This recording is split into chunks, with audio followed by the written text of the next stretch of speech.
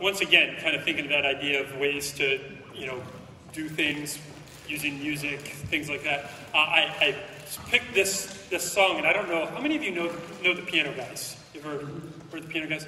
They're amazing. They're very talented guys. I always joke with people, and this might go over some people's heads in the sense of pop culture references and all that, but I have two favorite One Direction songs. If you know One Direction, they're a boy band.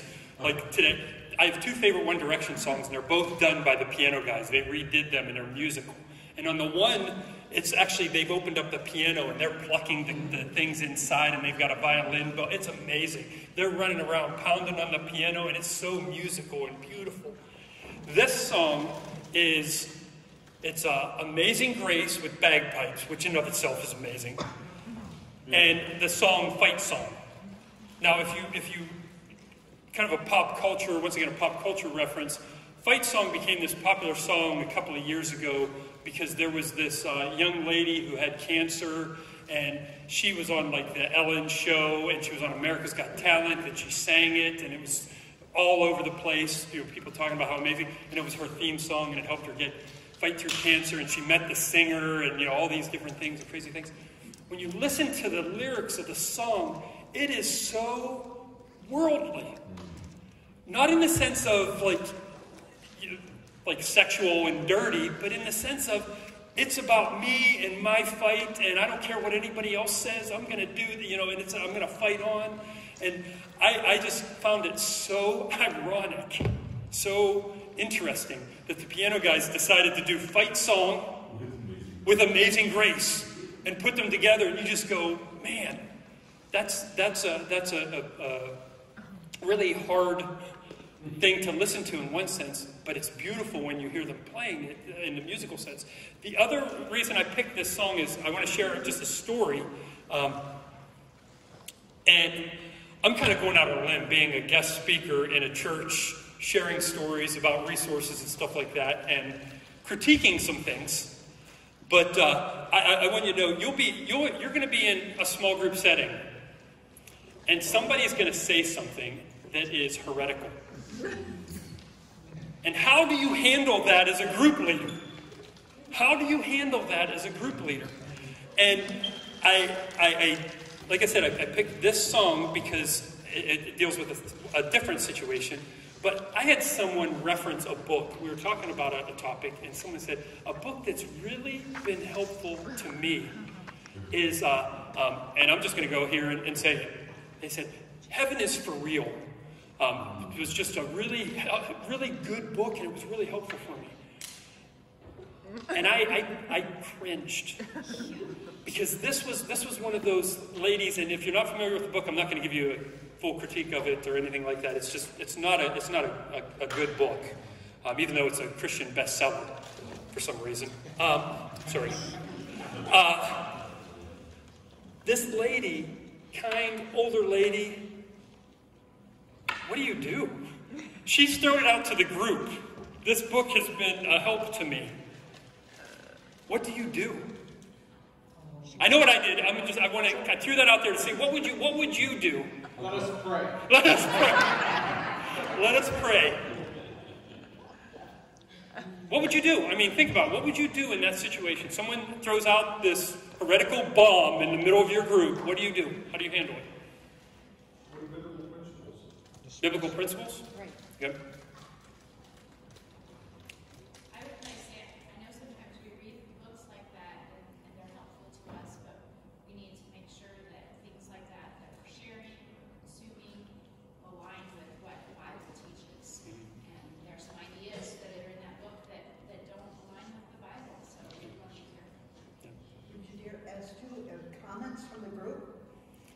To that, you've got things going and then address those. You've got other people's opinion. Here is how I handled it, and I'll just share this with you. And I kind of knew it and was familiar with it. I right after she said it, after cringing a little bit, I suggested some other things that would be good resources. I talked to her right after and just said, hey, listen, I just want you to know this book is there's some things in there, and she was very understanding, and sometimes they'll be very understanding, and sometimes they won't. And I said, and just so you know, next week I'm going to talk about this a little bit. We're just going to take a little aside and review it and talk about it. And in that sense, you're, one, addressing it in that moment so that everybody doesn't go out and run and buy that book. Oh, so-and-so recommended, I'm going to go. So you address it there, you talk to her about it, and then you talk to the group the next week about correcting it. There's probably different ways, better ways, different ways that people could handle it. But you want to be able to care for the person that isn't mature in their thinking, at least in that situation. You want to be able to care for them, but you also have to remember you're responsible for the whole group too. So you don't want to just go, that's a heretical book. Why are you reading that book? You're stupid. Like, no, you don't want to be harsh like that. But at the same time, you want the group to know this is where we're going. This is what the Bible says. So thinking of that idea of being in a group setting and ministering to the individual there, but also the group. So, would you recommend asking a question as to what was it about the book that you thought was really helpful? So you could evaluate that particular part of it? That would probably be, and I didn't do that in this situation, but that's a good thing to think about. Doing that in the sense of talking to her individually. I would not in the sense of in the group setting after this moment happens, opening it up for discussion right there because you don't know where it's going to go and things, but just kind of thinking about that idea. Just being aware of that and how do you handle those kind of situations. Okay, so this second part we're going to talk about small groups, and for the rest of the evening, the small groups and the practical steps. So let's go ahead and go there to part 2. And I've already addressed some of this, but so this is going to kind of get into, the first part is some big picture small group things, and then the second part, or the third part, is the real, kind of some real practical things. What is a small group ministry? Good.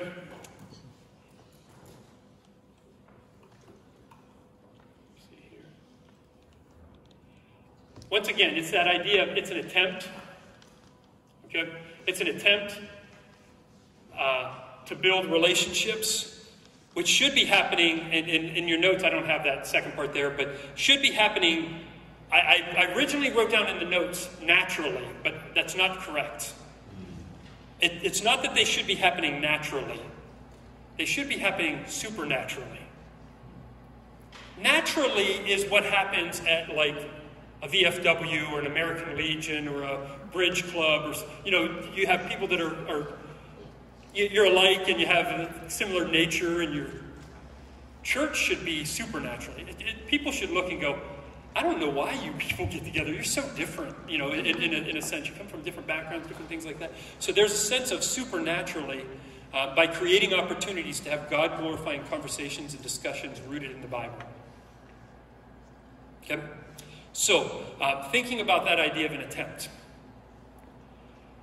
As Pastor Mark said, his first time leading a church with small groups, and you have to understand, in any church, even churches that have been doing small groups, there is a sense of, and they might not acknowledge this, but there is the sense that it's an attempt to build relationships. Sometimes they work, sometimes they don't. Sometimes there's groups that are amazingly awesome and fruitful and things, and sometimes there are groups that don't work. You just really want to be encouraging people to build relationships with one another. And I just keep coming back to that, but that's that idea of things that should be happening anyway, you're trying to create, you're attempting to build relationships. Okay? So, thinking of this idea here, what is the purpose of a small group? Is it the transformation of people or the glorification of God? Is it the transformation of people or the glorification of God? There's 3 possible answers. The first one, the second one, or the both of them. You don't even need to write this next thing down because I have the notes really set up for you. If you just, in your notes, just cross out the is it. Okay, so cross that out. And then right in front of that or, you just put an F. the transformation of people for the glorification of God. And that's really what you want to happen. And obviously, as we've talked about, you are not going to be transforming people. It's going to be God working in you and through you and growing you and helping you grow them. So, good. Any questions about those first two there?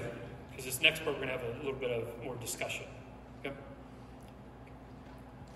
Okay, so I don't think I wrote anything down there except for talking. I have some things in my notes here, but what are the marks of a fruitful small group?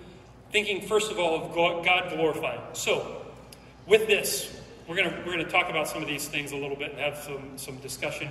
But what would you think that idea of a fruit of an effective small group is God glorifying God? What does that mean? What does it mean to glorify God?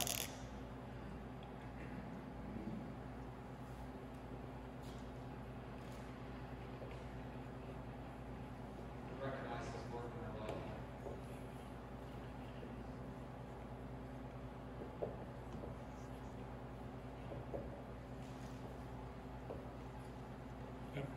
And as you give answers, I'll shorten them up a little bit just for the sake of writing them down. But what else? Because we use God glorifying a lot. We talk about it in churches, but I mean, what does that really mean? In a sense. So what does it mean that a group is glorifying God or God glorifying? I like that full active expression of exalting Him. Okay. And can you expand on that a little bit? Worship, expressing truths directly to and about Him.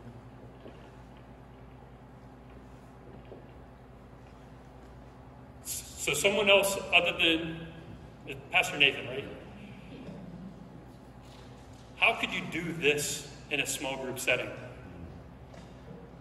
And he can't answer it because I think he has some ideas of ways that he would, just even in the way he was emotional in expressing the answer. What would be some ways that you can worship and express in a small group setting without having like a full band up front and, singing songs? Prayer?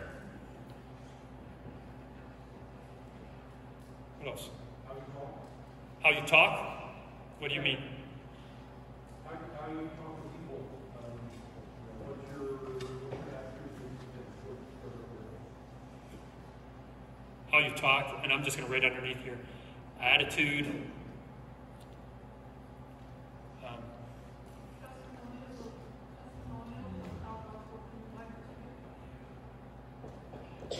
Think about this. Maybe it's at the beginning of your group for the first couple of weeks. You just say, hey, can everybody prepare a 3-minute, 2-minute testimony to share with the group?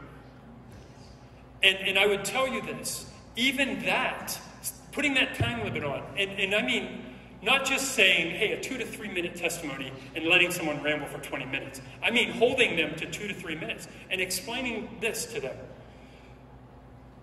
Think about how you would share your testimony with someone at work. How you would share your testimony with someone at a restaurant. How you would share your testimony with someone in a situation where you don't have 20 minutes. You have, my boss wants me to be working, not sitting there talking to my coworkers all day. But I've got 2 minutes at lunch to talk to someone about. How would you tell them about what God has done in your life and how He saved you? So then it becomes not just we're short on time. You can only share 2 minutes, but it's like real practical. How can you do this so that when you're facing these situations in the world, what can you do? So testimonies, what else? Share answers to prayer.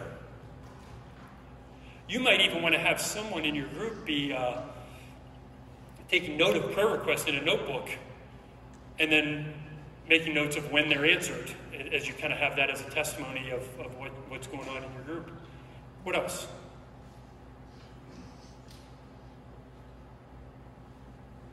Specifically watching for things about the character of God that you're studying. Okay. So, looking for the character of God. And I would tell you this, and this is a hard thing to do because sometimes people don't like when it's done to them, but it is a good thing to do. When you see God working in someone else's life, tell them and others about it.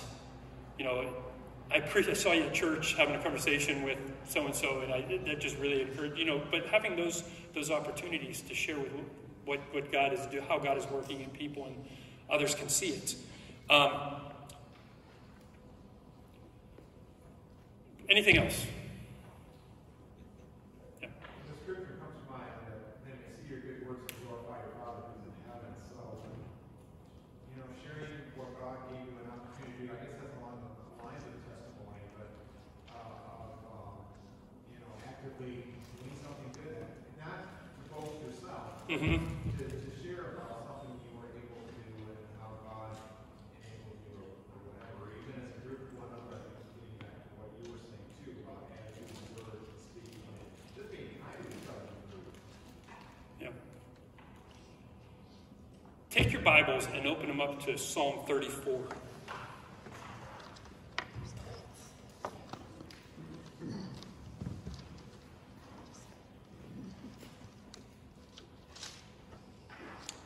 And if I could have someone read Psalm 34, verses 1 through 3.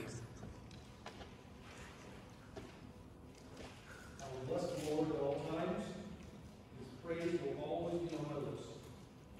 I will boast in the Lord, and the humble will hear and be glad. Proclaim the Lord's greatness with me. Let us exalt his name together. Think about what happened with this verse, what's going on in these verses. David is writing, and he's talking about, I will bless the Lord at all times. His praise will continue to be on my mouth. My soul makes its boast in the Lord. And then that last verse, verse 3 says, what does he do in verse 3? He invites people. What's going, our worship should be, there should be a private aspect of our worship. In the sense of it's on our own. But it should not stay private. As we're worshiping God and understanding these truths of Him, that should spill out in the sense of inviting other people to come and praise Him.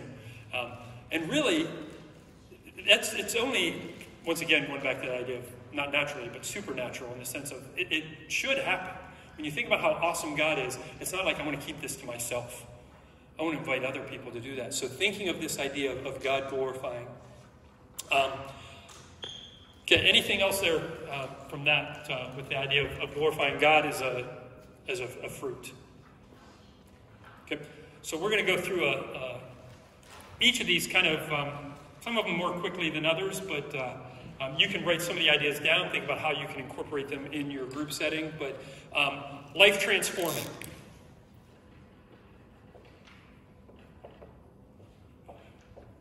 So thinking about a group being life transforming, and understanding that transformation doesn't come from you as a leader, it comes from God and Jesus working in them.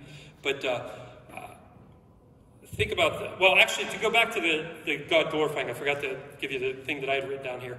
It's God is first. It's God's word, not opinion.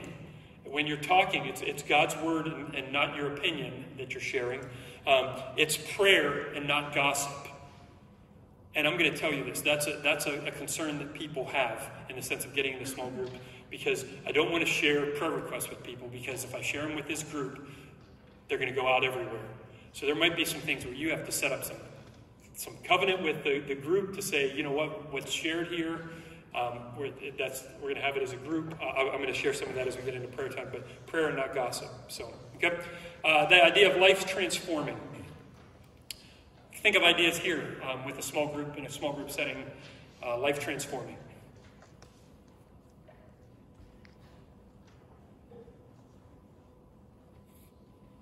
I'll give you this. Groups love it. Okay. So you can kind of build off of this in the sense of thinking of some practical things and some specific things, but think of other ideas too. Conviction of sin. I'm gonna write another word that I have down here in my notes.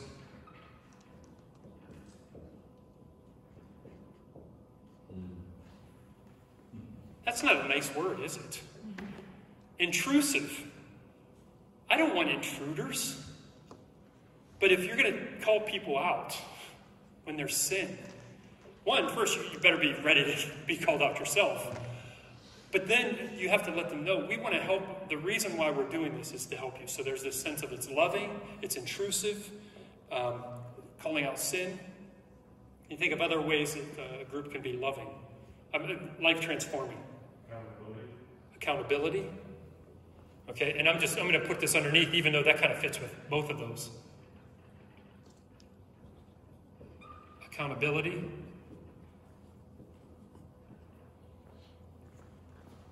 What else?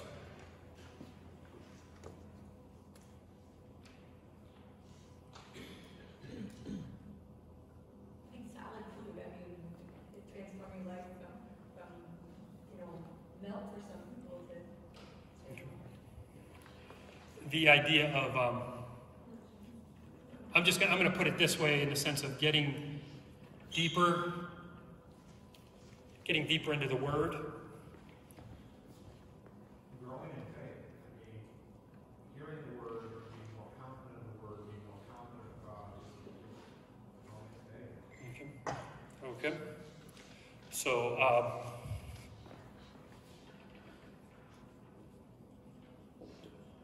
growing in faith.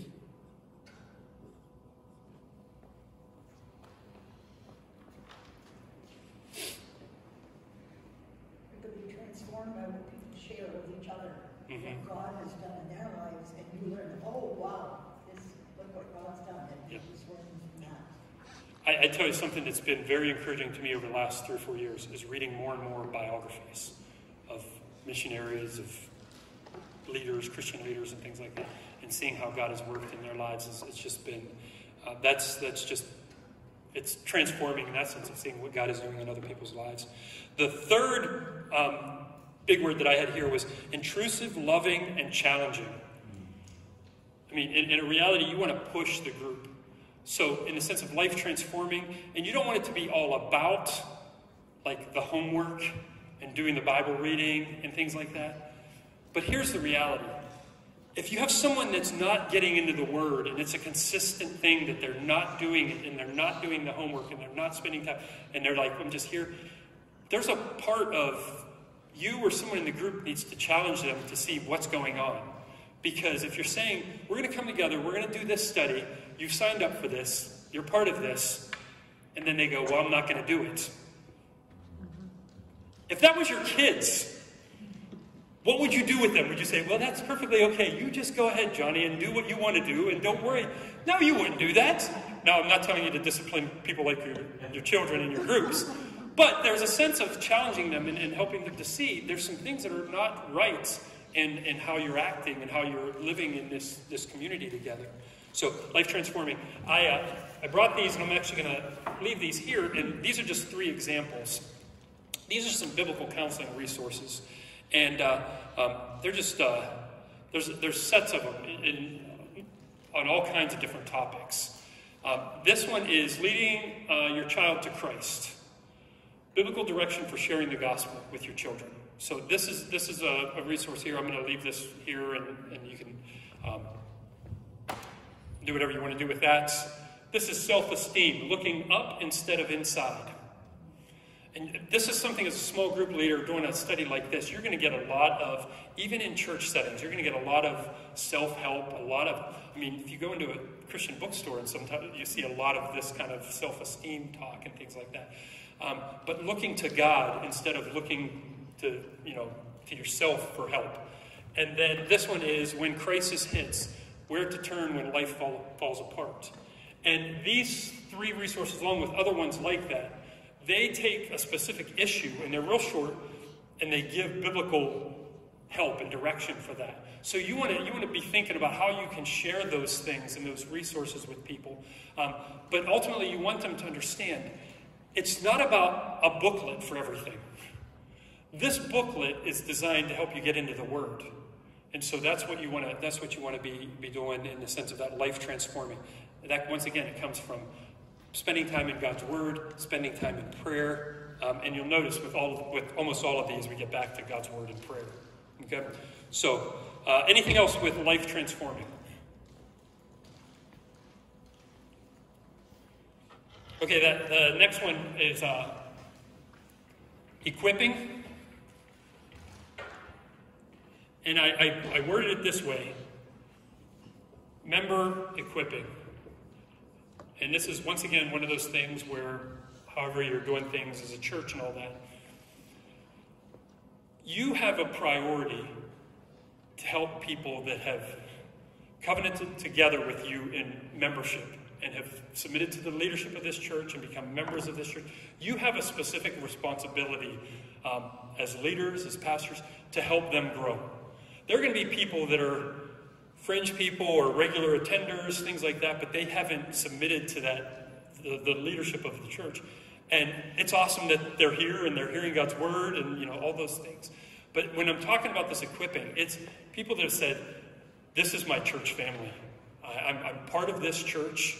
I want to grow in this church. I'm submitting to the leadership of this church, and I want to be involved in the ministries of this church. So you're equipping members to do the work of the ministry of this church specifically. So thinking of this idea of member equipping being a mark of a fruitful small group, how would this flesh itself out? Or how would this look in a small group setting? Multiplying? What do you mean by multiplying? By disciples making disciples, by equipping them to be able to go out and to do their own small group. Okay. Bring more people in and disciple them and mentor one-on-one. And thinking about even the setup that you have with the schedule, where I think you said it was going to be 10 weeks, then there's the break, and then there's 10 weeks. It might be something where if it's in this situation where there's a lot of people in groups and things like that, you might have some people in your group that you can say, you know what, you should be leading a group. For the second half, I want to kind of rotate with you with leadership, and maybe in the second half, you can start your own group. Some of our people can, or it might be something where, and you might be as a leader, in different ways, different things. I always talk about multiplying, not splitting up or dividing.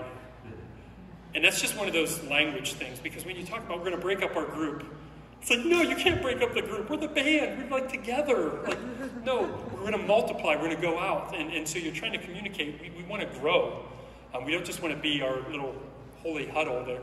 But thinking about that idea of equipping leaders to lead a group, even the second session that you guys have here. What else about member equipping? Recognize spiritual gifts. What's that? Recognize spiritual gifts. Recognizing spiritual gifts. I mean, and a small group is a good way to speak into people's lives and talk to them about some things that you're going to do, that you've seen them do, and that you've seen in them. Yep. What else?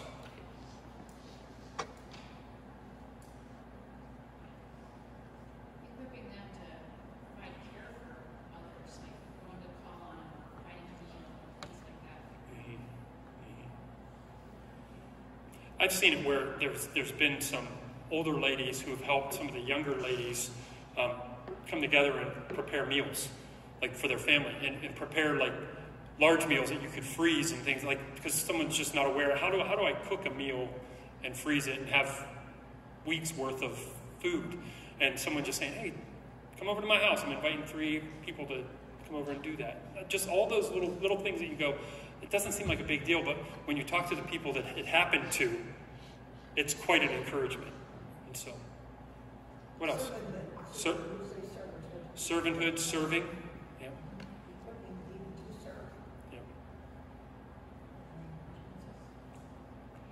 And so with that idea of serving, there's this sense of being willing to serve and being willing to ask when you need help.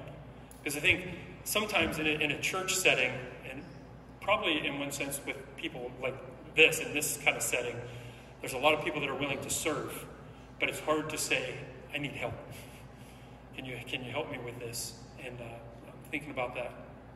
So, I think another thing I think about is when we're equipping, 2 things. One we touched on, the multiplying factor, and I just remind everybody, you've been hearing this like a little mantra, at least what I've been saying is, who's your apprentice? Who's your apprentice? Who are you going to pick for your apprentice? Or who is your co-facilitator? That's kind of like a grown-up apprentice that already belongs to another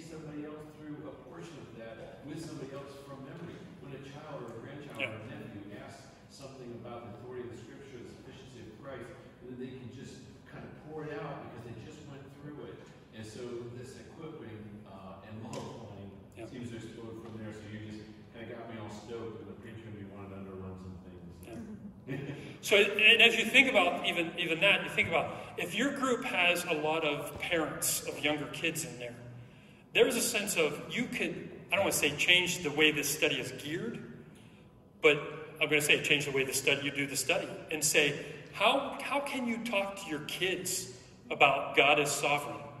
And that's one that I'll just share with you here real quick. I've done this in teaching kids.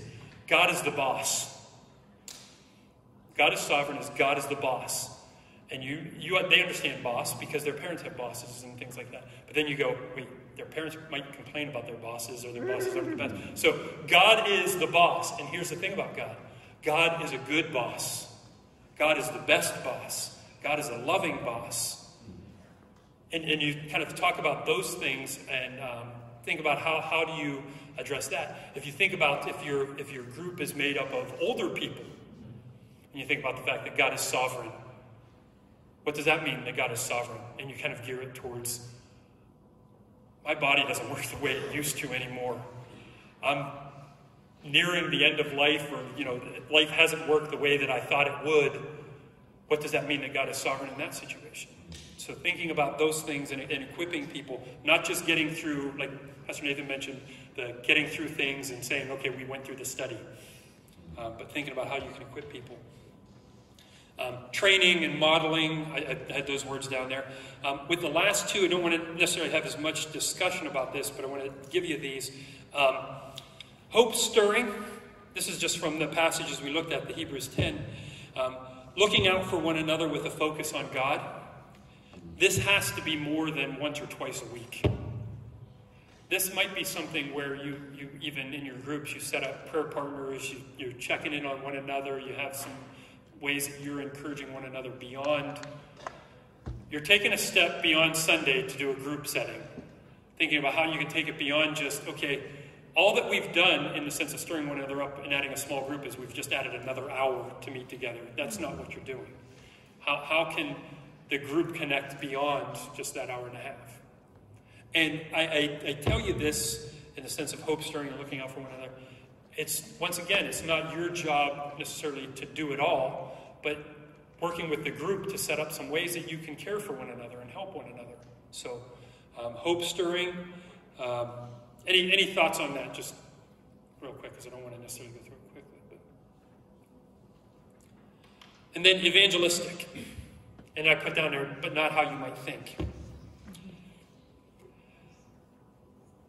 This study, and I'm not sure, in the sense of talking with the pastors about this a little bit, I'm not sure how, invite an unsaved neighbor to come and learn the deeper. This might not be that study to do. But think about this. How can it be evangelistic in that nature? And we talked about this at the beginning. A couple of things. One, you're understanding who God is more and more and more so that you're better able to share that with other people. Two, you've got a group of people, and I pray, and this is like the second or third time we've mentioned this, I pray that you as a group, you might think about who is someone in my life that I want to share the gospel with, and your group is praying for that person with you, and maybe asking weekly or every so often, have you had a chance to talk to that person? So evangelistic. And here's a third way. Here's a third way. And I didn't look up the passages, but if you look through a lot of the caring passages in the epistles, there's this sense of caring for the church body, caring for the church. And that being, as the world sees that, when there's an older person in your church and the teams that are part of, are connected with your church, whether it's the youth group or the small group or whatever, go over and mow her lawn, and someone next door says, hey, is that your grand? No, she's someone from our church. And they're able to see that people from the church are caring for this person. When there's a hospital visit, one of the funniest stories that I've heard a person sharing about small groups was they were talking about the fact that the pastor went to visit someone at their small group, went to visit this person in the hospital. And the person started crying in the hospital when he saw the pastor come through the door. And it wasn't because the pastor was mean or anything. It was the person said, am I going to die? And they were like, no, I just came to visit. And he goes, oh, like everybody in my small group has been by to visit and all that. I thought they finally just called the pastor for like last rites type things. And that was it. And they said, well, thanks for coming. The church has been really helpful in visiting. But how many times, and I don't know anything, pastors here haven't shared stories or anything like this, but how many times do you have people in your church where they'll have 5 people from the church visit them, but it doesn't count as a visit in the hospital until it's the pastor? Like there's something about that. Wouldn't it be great to, and these men are probably thinking it would be great in the sense of, I don't have to answer every single need, and there's not that mindset. It's the church is here helping me, not these 2 men are here to fill every need and answer all of those things and fill all of those things. Exactly, and to expand on that, which I know you agree with, it's not that we would want to get out of them. No. As you know, Yeah. but so that they can see like transformation and be out themselves. Yeah.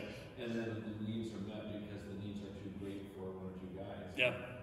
Yeah, and so it's that idea of they're able to come and be a blessing to the person, and there's not this like expectation of it has to be that person and that's it. But you're all caring for one another. It's a priesthood of believers. And thinking of that idea of evangelistic. And you think about this. You have an opportunity to talk to nurses, talk to other family members that are visiting. So who are you? Someone from their small group. I'm someone from the church. And that happens several times. And people, I know this because I've seen it. Nurses and doctors and things start talking about, yeah, it's just weird. Like all these people come in to see this person, and there's a lot that aren't family. They're just from their church. That's a testimony of what your church is doing and what God is doing there. So thinking about that evangelistic, but not necessarily in the way that you would think. So, okay. So, and then the third part here. Okay, any questions about those, the marks of the fruitful group before we go on? Okay, so I want to take the last 30 minutes or so to go through a couple of just some practical tips. And so I basically broke this time down into teaching time. Let me look here at my notes. Prayer time and children. Okay? So, in looking at this, teaching time. It's different than preaching and proclaiming.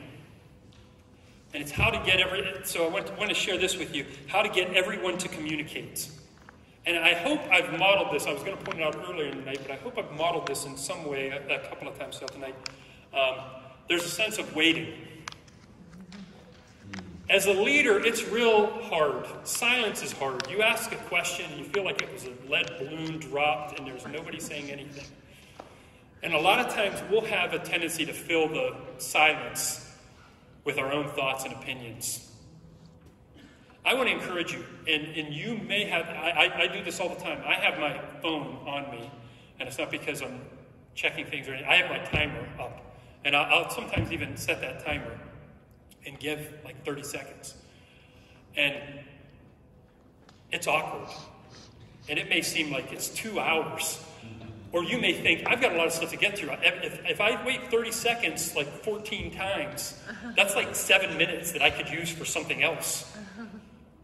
But you're not giving people opportunities to think through things. And something to think about is, sometimes you've thought through this a lot and you're ready to share, but they might be thinking about your question for the first time, and they haven't had time to do that. So giving opportunity, giving time, and like I said, even if it's a matter of setting your watch or keeping a mental counting in your head. If you noticed, even when I gave you time to answer questions, it was like I told you how much time we had left. Different things like that. So that idea of waiting, silence is not bad. The second thing is write answers down. Have people write answers down. If you notice, I had those round blocks, and there were a couple of times like that I did that. Here's something that happens, and I know you haven't had a formal small group ministry here, but in a class setting or maybe in a small group somewhere else, things like that. You have people that are quick responders, and you have people that are deep thinkers. And I'm not saying that the quick responders aren't deep thinkers, but you have people that maybe I am saying that, but I'm a quick responder too. So you have that, and then you have this. And if you just throw out a question and the quick responder blurts out, the second he starts answering it, the slow responders are like, I don't need to answer this. It's already being answered here. But that idea of writing answers down is helpful because it gives everyone a chance to think about it, to write it down. And here's something else. There are people that are also long responders. Do you know what I mean by that? There's the quick responder, and then there's the long responder. There's the person that will answer the question, and then they have 3 stories to tell about it, and they want to tell you about, I was looking ahead to the next question. I want to share my thoughts on that before you even ask it. And they're just long responders. And here's a little suggestion. If you're going, I have been in a lot of small groups, and I have never met the long responder. You're probably the long responder. No, I'm only joking. I'm only joking in that. So that's not the case. That's not the case. Well, it might be the case, but that idea of thinking about having people write answers down, everybody's able to think about them. But when you have people write down a response, and I gave you those blocks, I tell people, and I've done this in small groups, and people at first think it's awkward or hard, but then they get used to it after a couple of times. And it's just like anything, training. I tell them, write your answer in that block. Write your answer in that block. Everybody, take your time, write your answer in that block. Give them a little bit of time to write their answer down. And I'm like, okay, now read what you wrote. And then you'll have the person that starts going, well, what I wrote was, and then I also want to say, no, everybody, we're going to have everybody share, read what you wrote. And everybody goes around and shares what they wrote, and that's it. Then you find that the long responders, and I'm just sharing real life here, you find the long responders learn how to write littler. And you look at their block, and they're like, how did they get that many words in the block? But they understand what I've said, right in the block. So, and then they got their camera out, they're magnifying the right. No, it doesn't get to that point. But that idea of waiting, silence is not bad, writing answers down, that idea of teaching. Now, I just want to talk just briefly about that, and I want to give pastors a couple of minutes here at the end to talk about a couple of things. But specifically to the book. You think about, this is an older version of it, but the fundamentals of the faith. Why do fundamentals of the faith as a study? Why do you think this would be a good study to do? You need to know what you believe and why you believe it. What you believe and why you believe it. It's foundation. It's, once again, it goes back to that word of equipping. It's going to help you in whatever ministries you're doing. To know what the church believes. And I think to grow in love for God and unity as a church. Theology is not a dry topic. It can be done in a dry way. But if you think about what theology is, it's understanding who God, the creator of the universe, is. How he's communicated to us, how he's saved us, how he's put us into a body of Christ. All of those things are big, amazing truths. And when you think about this, think about it not in the sense of a checklist, getting through 20 lessons or whatever, but think about helping people, yourself included, just as the video had at the beginning there, growing in your love for God and your love for one another as you understand how God has created them. So, but thinking about that, one specific reason on that next page, it says one specific reason is to grow in understanding and unity as a church. Now, here are some questions for you. So at your tables, you can answer this. Answer these 4 questions. The Bible consists of blank books of the Old Testament and the New Testament. The Bible was given by divine blank. The Bible reveals man's state by nature and presents the only means of his blank. The Bible is the only rule and final blank in all matters pertaining to Christian faith and practice. Okay? Have answers to some, all of those? Okay. The Bible consists of what? 66 books. The Bible was given by divine inspiration, divine authority. The Bible reveals man's state by nature and presents the only means of his salvation. The Bible is the only rule and final authority in all matters pertaining to the Christian faith and practice. Does anybody know where these 4 statements come from? And it's not John MacArthur's Fundamentals of the Faith book. Not just Baptist doctrine. Where does it come from? Your articles of faith. So as you're going through this study, I would challenge you as a church to go to your doctrinal statement as a church and look at what it says about these things too.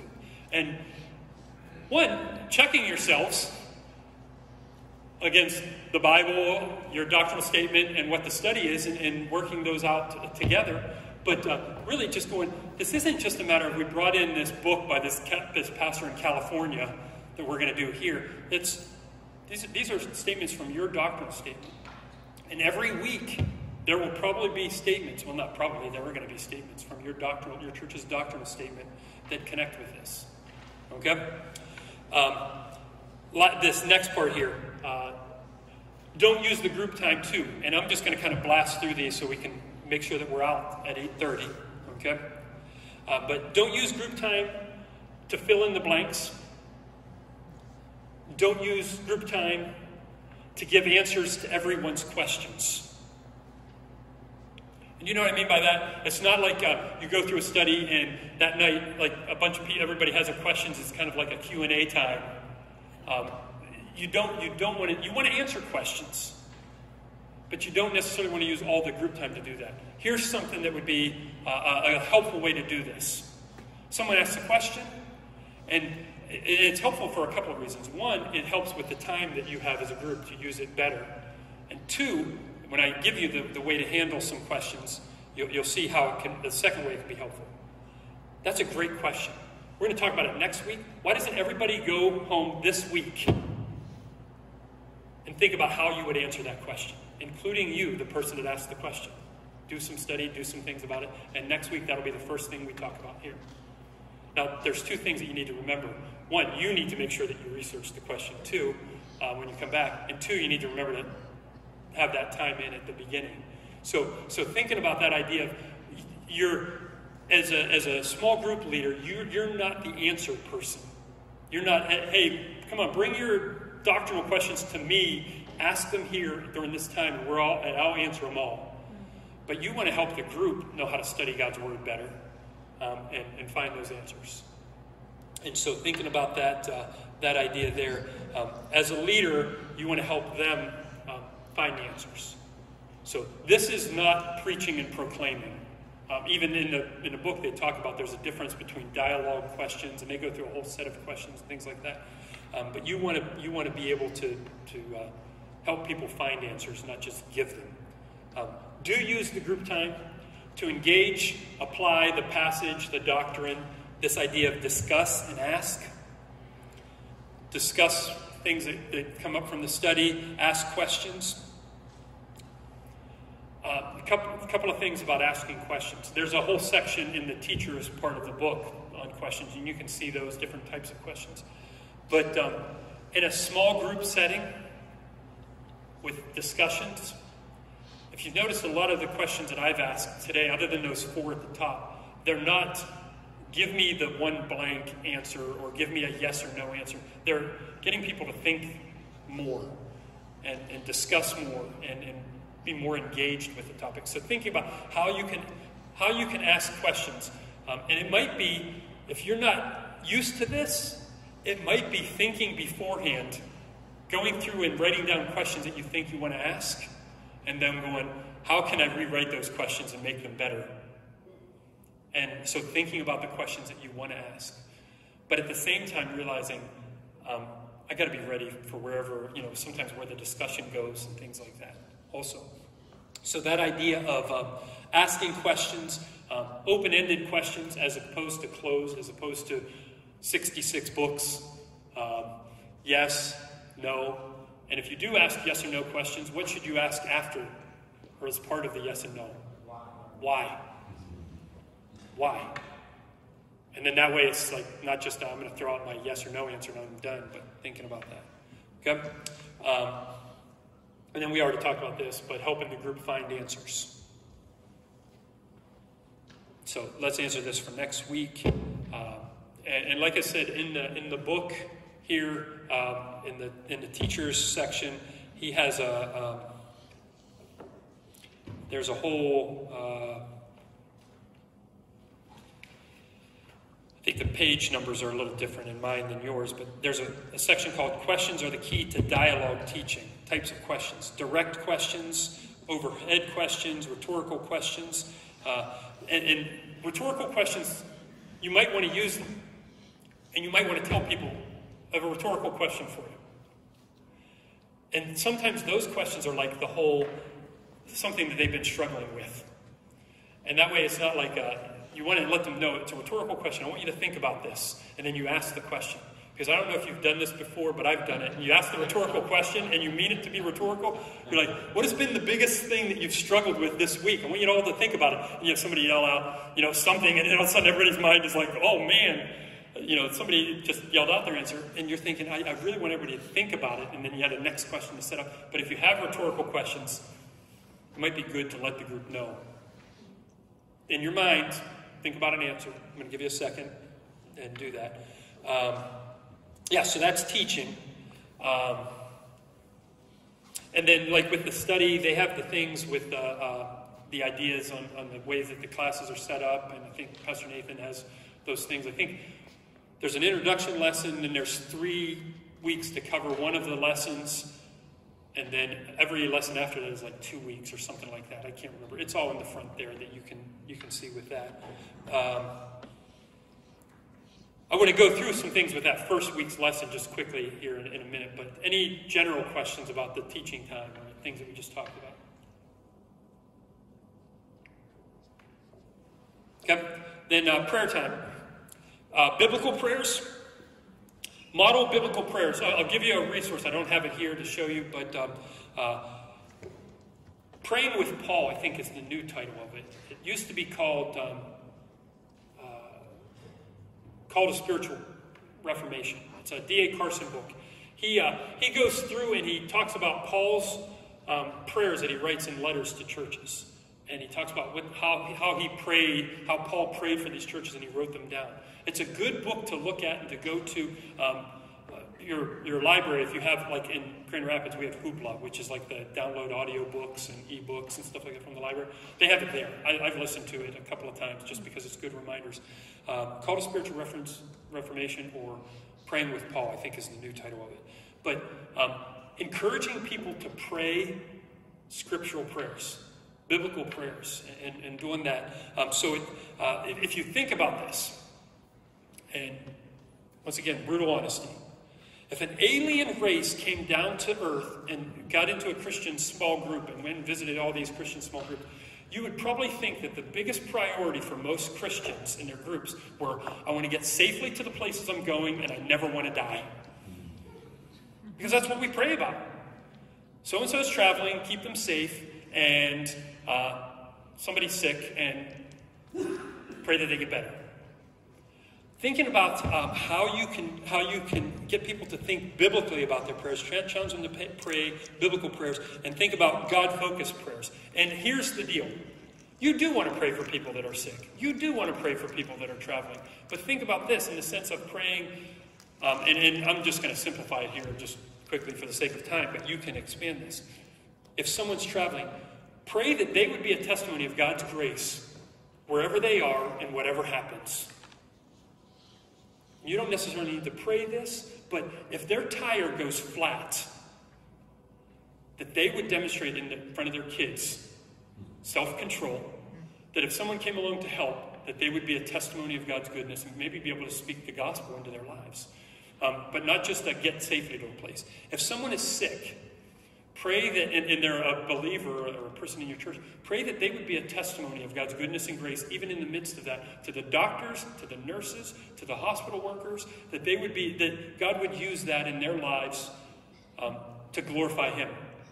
And it's not just a pray that they would get better. And so thinking about that idea of you do want to pray for health, you do want to pray for safety, but you ultimately want to pray that God would be glorified.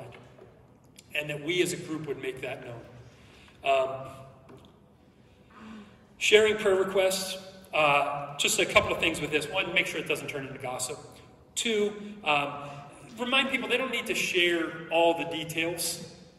Sometimes you have people that want to share, like, the doctor said this, and this is going on with, this part of my body, and this and this and this, and you're going, you know what, let's just kind of keep it basic. But not all the details. God glorifying, not necessarily informative. Okay, so thinking about that idea. Write down prayer requests. I do that. I do this too. I have people think about the same type of thing when we go to our prayer time and you're sharing prayer requests. Tell people, I'm going to give you about a minute or two. Write them down and then share them with us. And you can do that sometimes, maybe not all the time, but write them down. Sometimes what another good thing to do is to have people pray out their prayer requests. Because I don't know if you've ever done this. You've taken the time to share prayer requests and the time goes. And then all of a sudden you're at the end of it and you've had 20 minutes to pray, but 17 of it has been sharing prayer requests. And all of a sudden someone goes, oh man, we need to pray.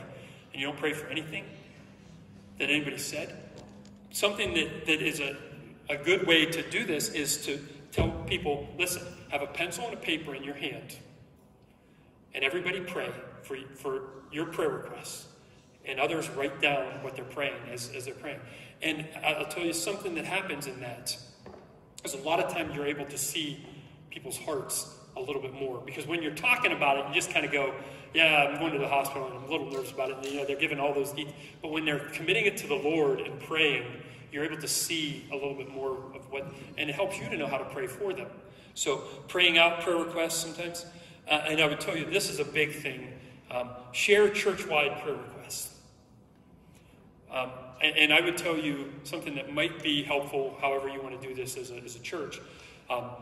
Missionaries of the week, ministries of the week, different things like that, and have like all of the churches praying and even maybe sending emails to missionaries, knowing, hey, we're praying for you this week, anything, or next week, can you share some prayer requests and things like that. So thinking about that idea of church-wide prayer requests. Okay? Anything on prayer there?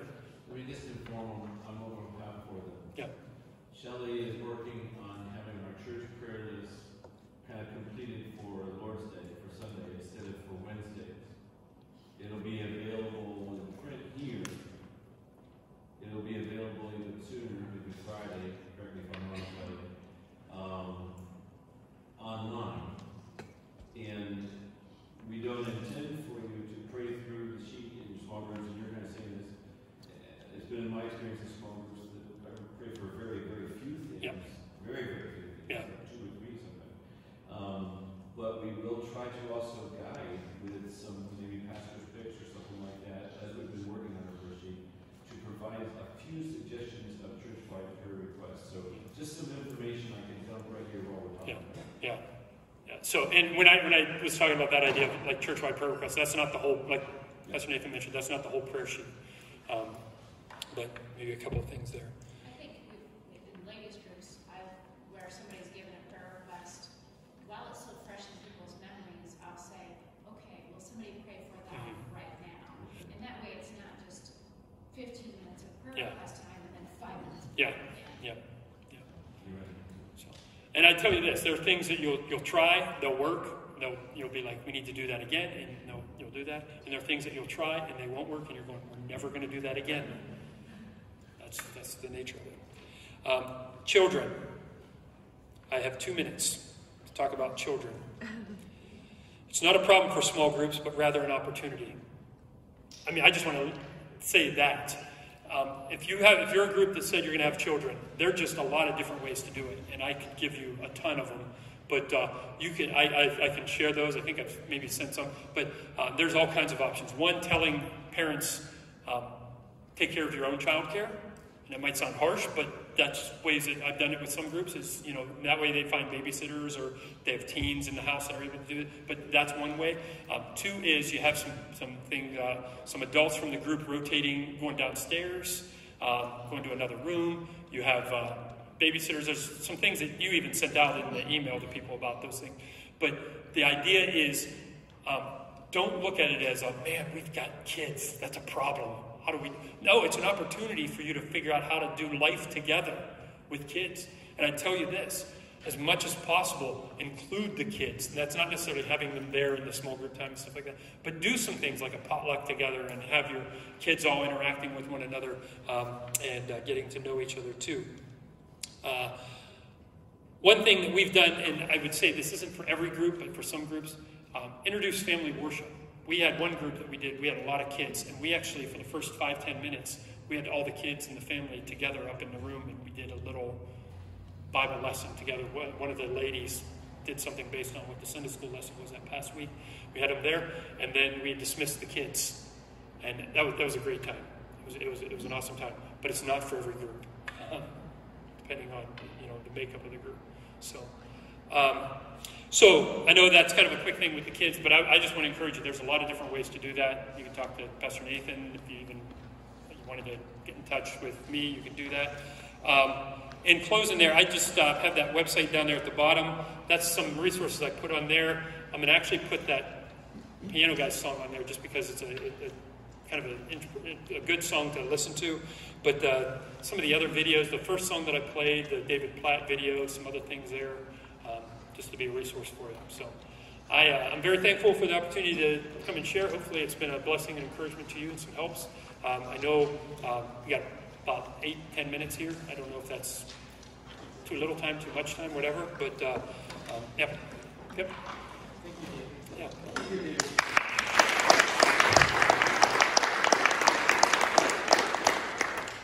Okay, I just want to focus a little bit real quickly on doing this study. How many of you have done the first study or listened to the sermons already? Okay, so the first night that I'm looking forward to getting to my group, first of all, we're just going to try and get to know each other. I'm going to take up some questions so that, where the people worked or do work, or maybe generally when they were saved, their family, or their kids. It's going to be getting to know each other. That's the first purpose. And I think a prominent purpose of the first evening together is people know their names, know their children's names, know where they work, where they live. Another purpose of that time, I think, would be a time of prayer. We will be putting out this small group prayer list, but also just to share some personal prayer requests and at least have a time of prayer that evening. Another major purpose of that first evening has been to describe how we're going to do this study as a group. Because this is not a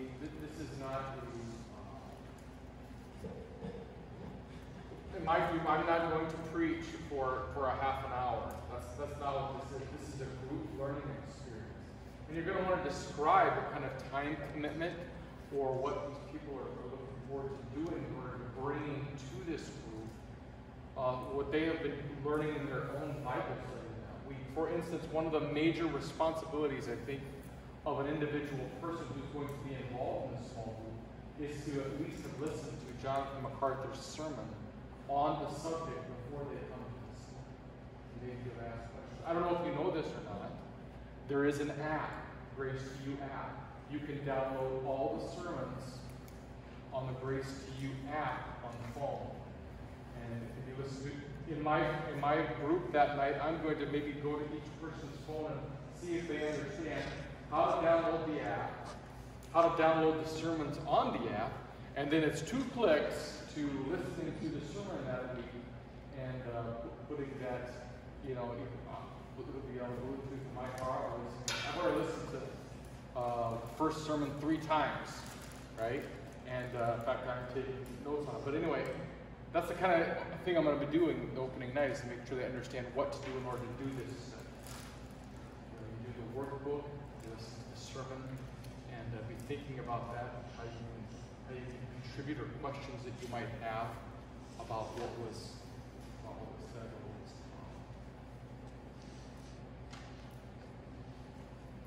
questions you have about starting with this ministry.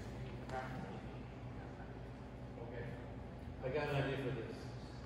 Take 30, 45 seconds and write down a question. And we'll answer you. Okay. All right, I'm counting. I'll give you a minute.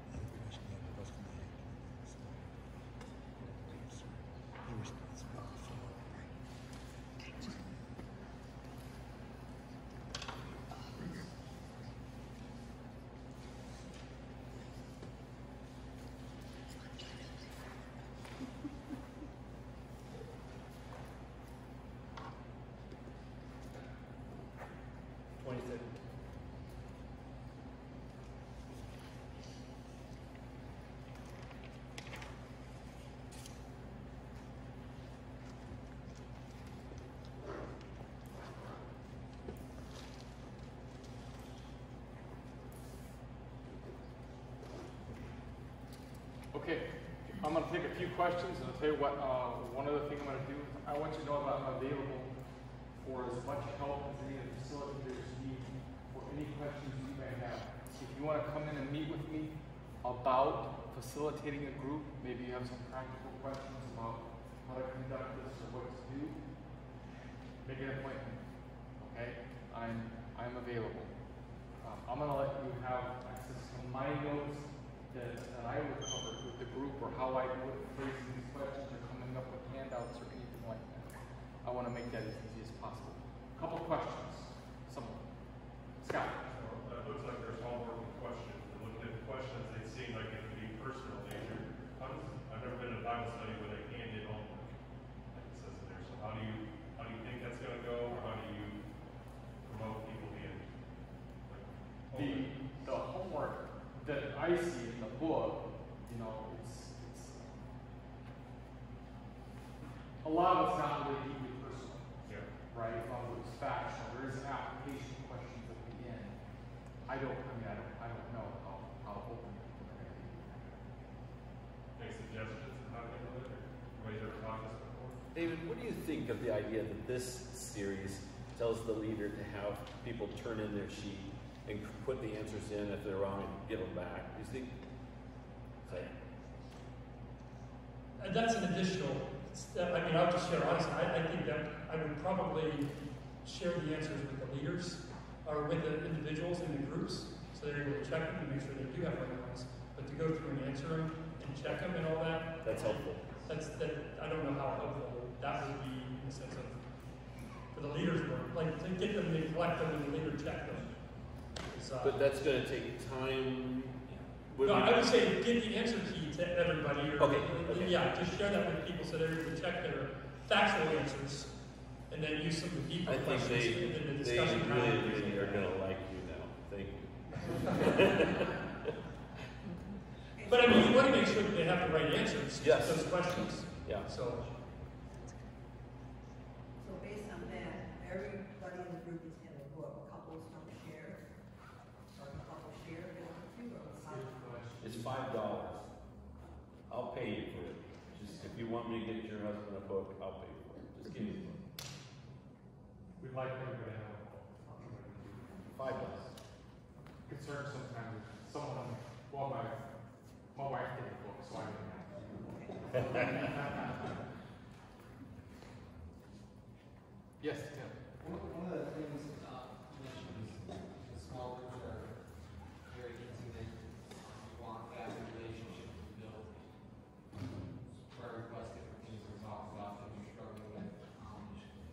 You mentioned the covenant kind of at the beginning. So like in this first week, would it be a bad idea to kind of have kind of an actual 8x11 sheet from the leader saying, listen, this is what we're committing to as a group, and just have everyone go around and say, hey, I'm willing to sign this, you know, and I'm going to commit to this, so that, you know, it doesn't turn into sharing it with someone else outside the group, and there's kind of that confidence at the end of the night. Not that it would probably be strongly enforced in the group I don't want to scare anybody by having them sign something, but I think it's good to talk about those kind of things as to what we're committing to in the group. Maybe having something written that people see that this is what we're doing in this study, maybe, that you're committed to. That's good. I've hit that in my experience with small groups, and they always told me, have a group covenant, have them sign it. It's a very common thing. But in my experience, just putting it in print, saying these are the values, this is what you're participating in, that's a little less of creating like this secret order or something, and just asking people to get on board with the values.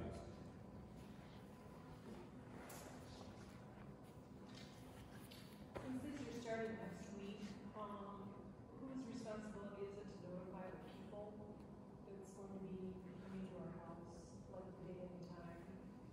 I mean, apparently they know if they sign up today, correct? So no one has to notify. They should know the time and place now when the first small group meeting started, right? And we're encouraging you to communicate, to have each other's text number, if you text, phone number, if you call a phone, email, if you do email, Facebook message, if you do Facebook message. Because it's not even just the day of your meeting, it's the next day on the prayer accountability thing we talked about the night before. Multiple interaction, and basically it comes to your facilitator shepherding your group. Yeah, I didn't get everybody's phone number on my sheets. I don't know, some of the sheets, I don't think people filled that out. So at least that first evening, I want to make sure I got everybody's email and phone number address so that we can facilitate communication about meetings and what have you. If I can speak to, I think where she's going as a host, I'm thinking of contacting people a little bit ahead of time and saying, Or more personal. right, we're excited to have you in our home. Are there any allergies I need to know? Like, do you have a severe peanut allergy where you're going to go to the shop to buy peanuts? Correct. Did everybody hear that? No. They can't hear over there. She was saying she intends to contact people ahead of time, and even as a host, kind of say, hey, let me know if you have an allergy or something I can work around, and here's how I get to the house, whatever, and you don't have to wear your shoes, or you can wear your shoes.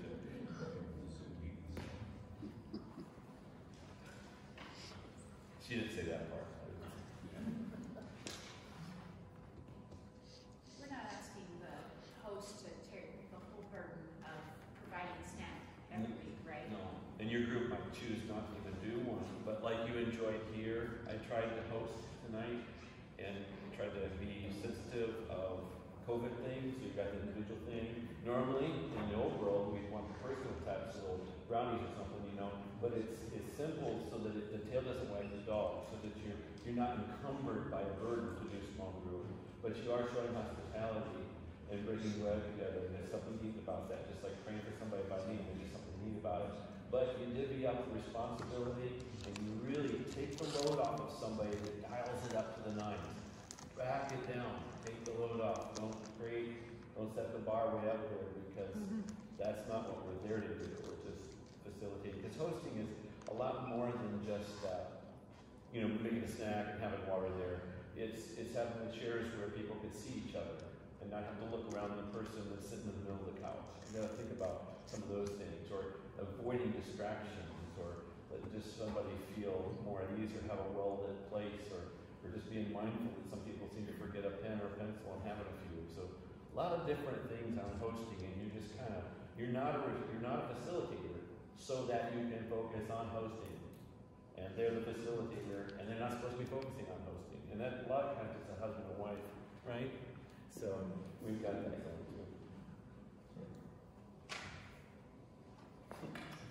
Okay, again, make it a point if you have any other questions about facilitating with me, about hosting with him.